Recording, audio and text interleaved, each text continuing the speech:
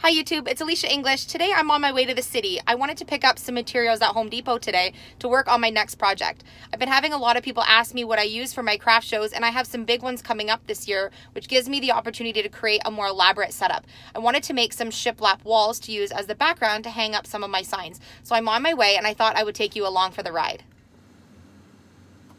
Okay, so now that I've carefully selected all of my wood and my paint, I'm going to pay and then get it all loaded into the truck. So this year, because I'm going to be in some bigger craft shows, I'm going to be given a 10 by 10 spot to kind of make a little pop-up shop at each of my shows. So this provides me a chance to kind of make a more of an elaborate setup. So I want to build four 4-foot by 6-foot rolling shiplap wall backgrounds that I can put in my booths. So I'm going to kind of do a little bit of a diagram to kind of show what I'm going to do, and then I'm going to start building the construction today. So my two end pieces are going to be my 2x4s. Those are going to be 6 feet tall, and then with the scrap ends that come off of the 8-foot piece, I'm going to create essentially two bottom bases with a 45-degree angle support at the back. I might want to create some kind of a box in the front, so I'm going to leave that for now. And then all of my shiplap slats are going to be connected all the way down to approximately 5 feet. I'm probably going to put some casters on the bottom so I can wheel it in and out of events, and then a handle on the back on either side so that it's easier to support while I'm carrying it in and out of the events.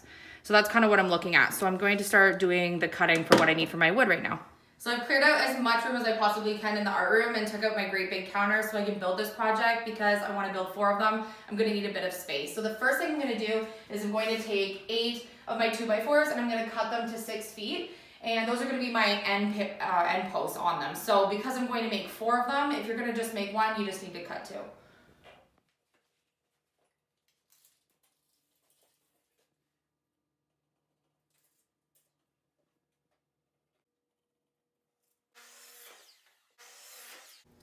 So I was just about to use the 2-foot pieces that I cut off of my 8-foot 2x4 boards, and then I realized that before I make those marks to put my tall end post on, that if I do want to decide to put some kind of a box in front where people can flip through signs or lean signs on, that this was the time I was going to have to do it. So I've actually decided I have 8 crates left from my Christmas crate project that I worked on previously.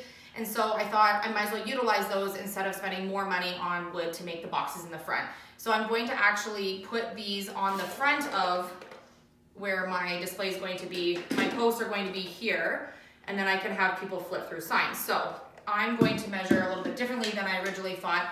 These are actually 12.5 back, so I'm going to leave room for the crate as well as the shiplap slat, and then my post is going to stand behind. So I'm going to make my marks based on my measurements for that now.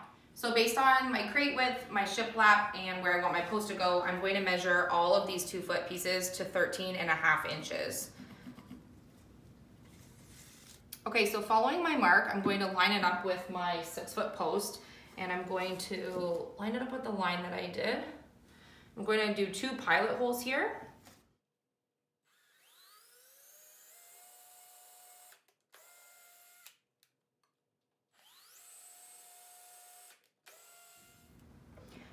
I'm making sure that I put the wood glue on before screwing it together because I'm going to be moving these in and out of a trailer and using them often. I just want to add some extra durability to the whole space.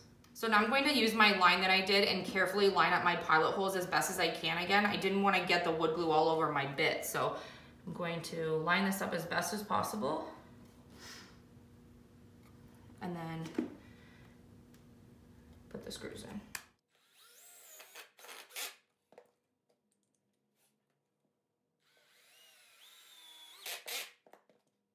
I'm going to do the same thing that I just did on all 8 of my end posts.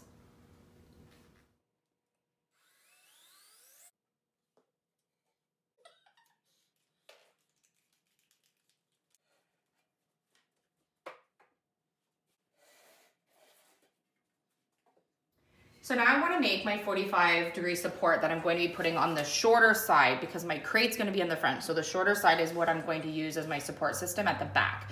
So because I didn't have any short chunky pieces of 2x4 to just use a scrap piece of wood to kind of see how long did I want. And I think that This is a pretty good sample. So I'm going to cut the same thing with my 2x4. So I determined that the long side of my support is going to be 14 inches. So I measured out 14 inches and I've made a mark. So I'm going to have two 45. So I'm gonna have a 45 that runs this way and a 45 that runs this way. And I'm just gonna follow the tip of my wood and the mark that I made.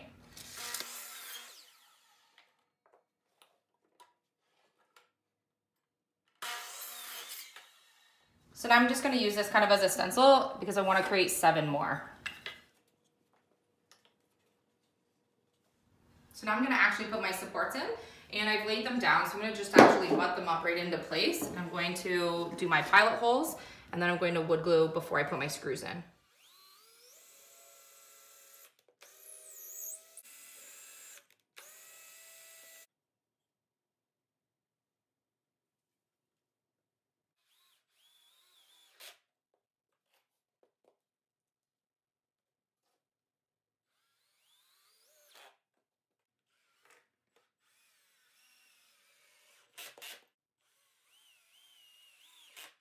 Now I'm gonna do this 7 more times.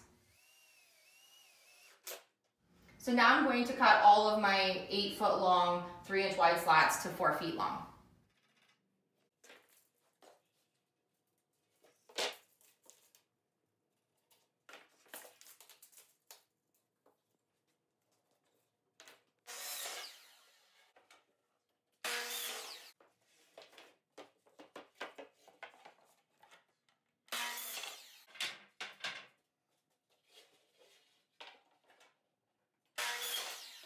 So now that all my posts are made and they're at 6 foot height, I'm going to add my 4-foot long slats going across. I'm going to apply wood glue, and then I'm going to use my brad nailer to nail them on. And I'm going to make sure that my top's nice and level by leveling it off, and then everything else should line up after that.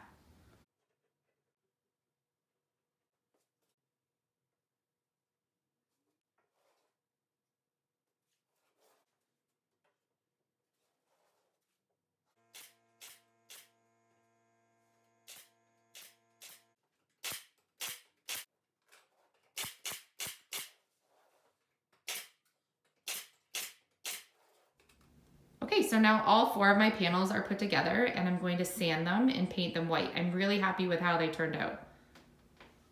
So I'm going to try to do some of it with the roller just to kind of prime over, and then I'll have to do the rest with a paintbrush.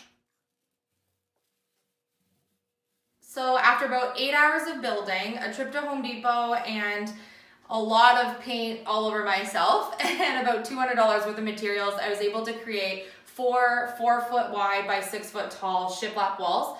And I'm really excited to see what they're gonna look like at my next craft show event. I'll be able to configure these in any way I want, depending on the space that I'm given at each show, and have a lot of extra storage space behind and along the bottom of all of them, so people can flip through and kind of look and see what other inventory I have. So this was a really time-consuming project, but it definitely was worth it, so I'm really happy that I did it.